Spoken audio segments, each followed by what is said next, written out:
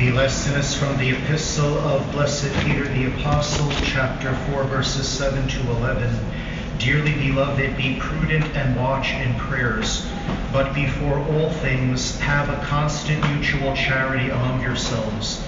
For charity covereth a multitude of sins, using hospitality one towards another without murmuring, as every man hath received grace, ministering the same one to another, as good stewards of the manifold grace of God.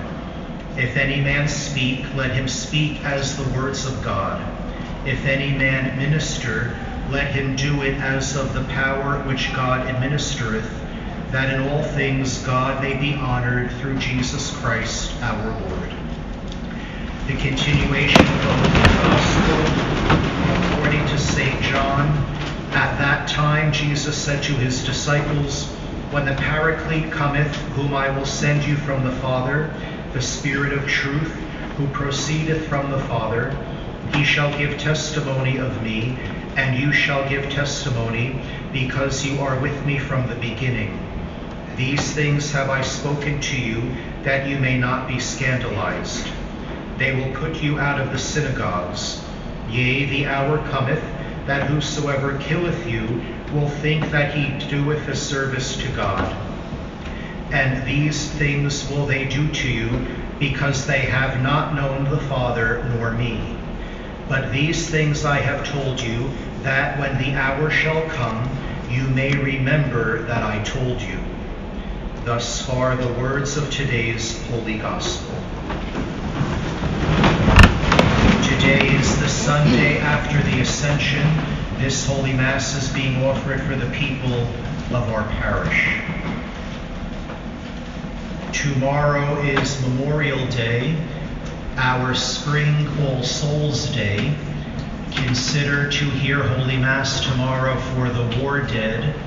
There's a brief, slightly altered schedule here tomorrow. There will only be adoration in the morning, and the evening Mass will not be held, but the Latin Mass will be offered at 1:15. And tomorrow is the feast of St. Joan of Arc, with the commemoration of St. Felix I. Also, the other shipment of the icons which were advertised in the bulletin coming from Poland arrived the other day, so they're all here. Many of the titles of Our Lady came in. So again, they are available in the parish office. Go in and look at them. There's many different titles of the saints, of our Lord, and of Our Lady, and of some of the seasons of the church. Velia Silva, God rest her soul, used to arrange the flowers here for the various celebrations and feast days. And so since she has gone to the Lord, we are looking for a few people to put flower arrangements together, particularly for the upcoming feast of Corpus Christi, where we have the outdoor altars, but also the octave of those daily masses in front of the exposed Blessed Sacrament and those processions following.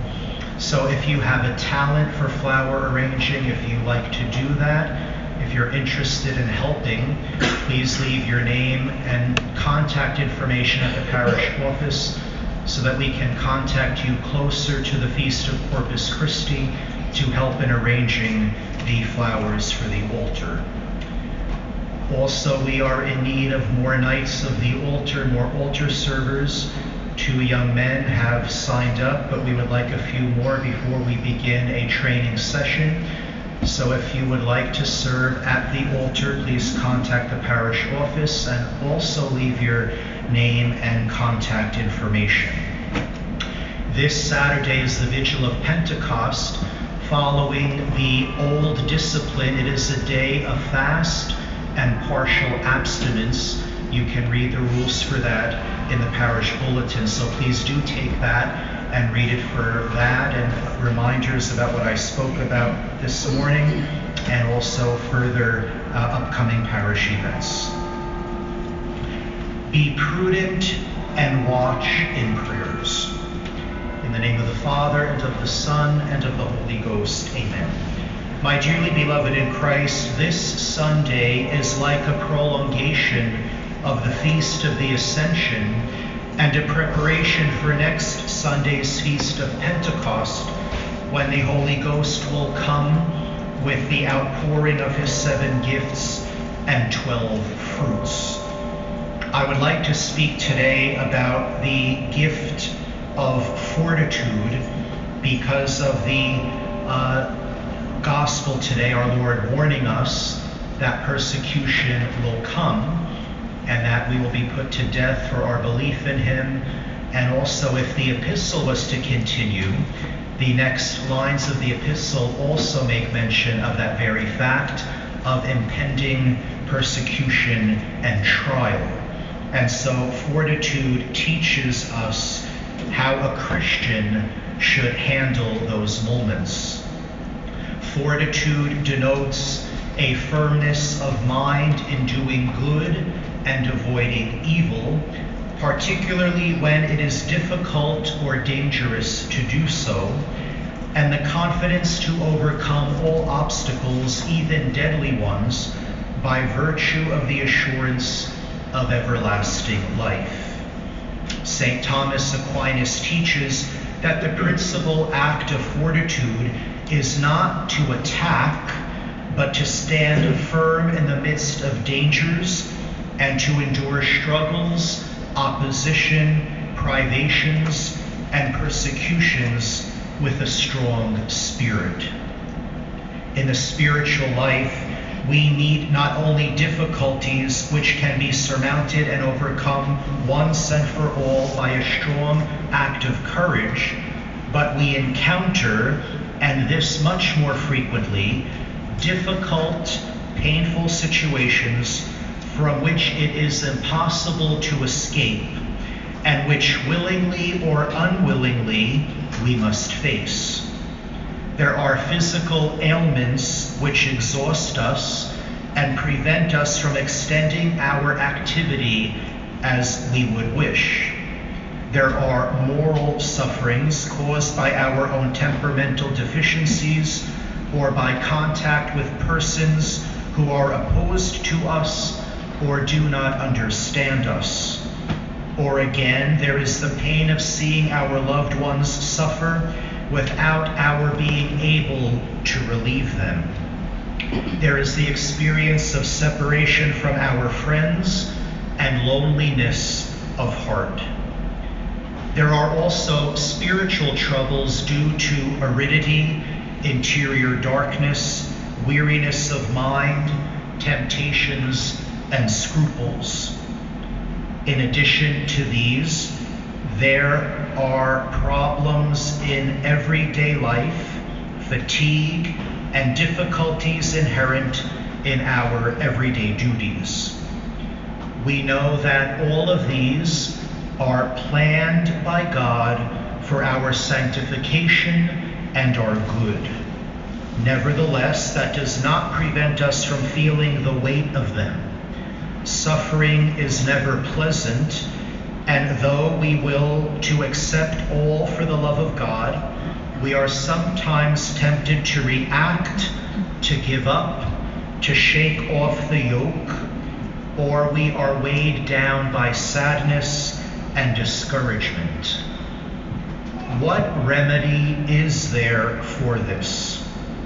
There is the one which our blessed Lord suggested to the apostles after telling them of the persecutions that they would endure, and that is in patience. Patience is the virtue which permits us to live in a state of suffering, hardship, and privation without losing our peace and serenity. It enables us to remain firm amid storms, contradictions, and dangers without becoming irritated or despondent, without being deterred by them. Christian patience is the voluntary acceptance of suffering in view of God and eternal happiness, an acceptance sustained by the knowledge that suffering is absolutely necessary to purify us from sin, to atone for our faults, and to prepare to meet God. Christian patience incites us to accept suffering serenely and gradually to esteem and even to love it, not because we see it as an end in life, but rather as a necessary means for attaining the end, which is love of God and union with Him.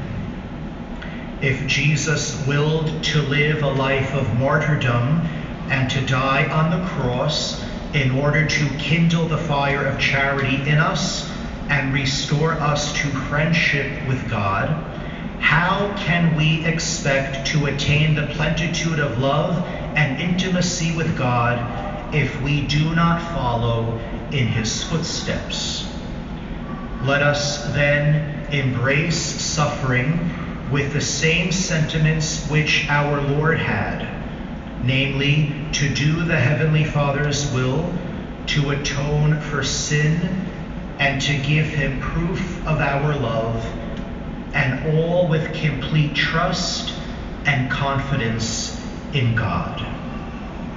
Turn your moments of anxiety and uncertainty into a moment of prayer and an act of confidence in God.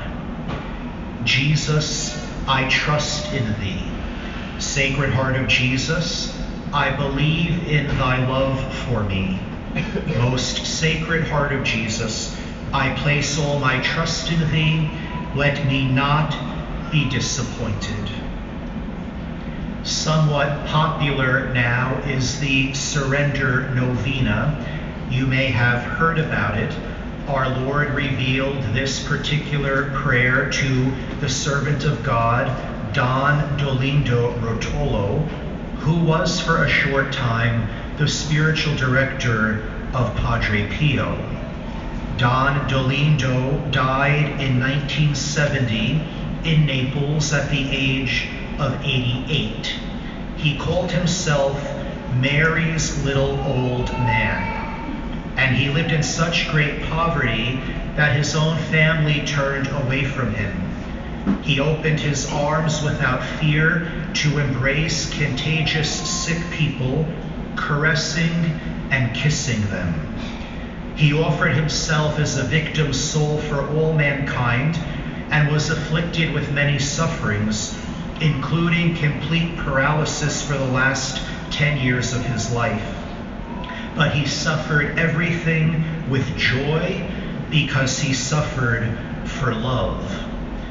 Don Dolindo also had the gift of prophecy, writing in 1965 that, quote, "A new John will rise out of Poland with heroic steps to break the chains beyond the boundaries imposed by the communist tyranny."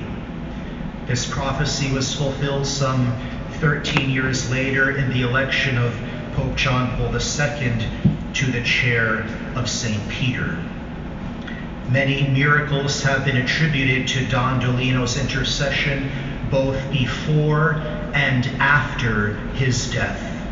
And so he received from the lips of our Lord the words of the Surrender Novena. And in part, our Lord says in this prayer, this is our Lord speaking, "You see evil growing instead of weakening. Do not worry. Close your eyes and say to me with faith, Thy will be done. You take care of it. I say to you that I will take care of it, and that I will intervene as does a doctor, and I will accomplish miracles when they are needed.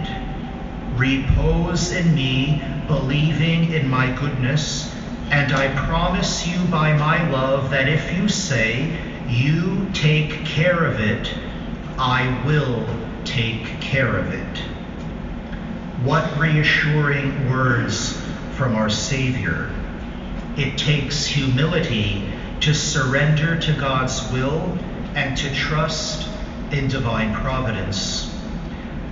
The humble soul, conscious of his nothingness, trusts in God, being more convinced that God can make use of him to accomplish great things. The truly humble person is not afraid to encourage himself to attempt great things for God, and this very attitude helps him greatly to make progress. The more confidence we have in God, the stronger we shall become with his divine strength. The more intense our love, the greater will become our capability of doing arduous things for God, including dying to self-will and self-love, and battling those imperfections and temptations which assail us so often. Sustained by confidence and love, we shall be able to soar very high without fear of dangers or falls. Our Lady, the Queen of Apostles, is with them now in the upper room, praying that first novena for the coming of the Holy Ghost. She is his spouse. Let us then ask her for the grace to open our hearts to receive the Holy Ghost when he comes next Sunday in great power with his gifts and fruits, so we might remain strong in the battles of this life, whatever they might be. In the name of the Father, and of the Son, and of the Holy Ghost. Amen.